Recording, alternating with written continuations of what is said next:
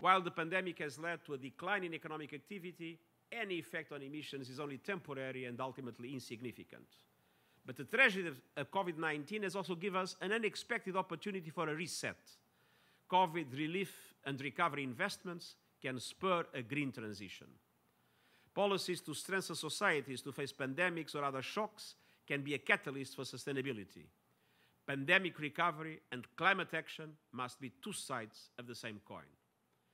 The two tests of leadership today is to show climate ambition, take climate action, mobilize climate finance, and demonstrate climate solidarity.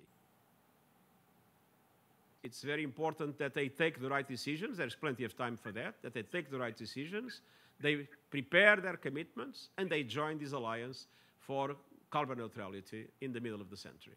That is an appeal that I make to every single country in the world.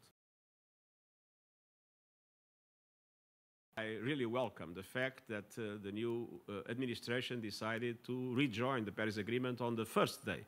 And simultaneously, Joe Biden has announced a number of other measures. We look forward for a very active US leadership in climate action from now on, as the US leadership is absolutely essential. The United States is the largest economy in the world. It's absolutely essential for our goals to be reached. We still need to bring on board several big emitters. We need still to be able to have a much stronger mobilization of the business community, the financial sector, the asset managers. We are moving in this direction. There are good signals. 糟糕的天气以及冬天临近的脚步，